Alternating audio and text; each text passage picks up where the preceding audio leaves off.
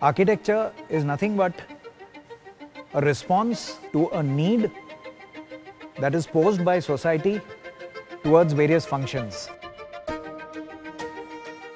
Architecture for me is translations of my dream and inspiration into reality.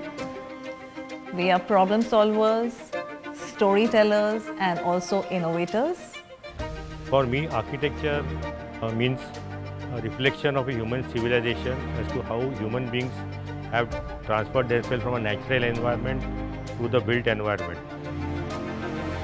It's an environment and it's an art. This combination and collectively become architecture project more feasible and viable. Architecture is the art of combining various elements which defines a building and then creating something which is very meditative, which is something which goes beyond those elements. Our journey is not without challenges. But through every obstacle, we persist. Because we know that the buildings we create today will define the legacy of tomorrow.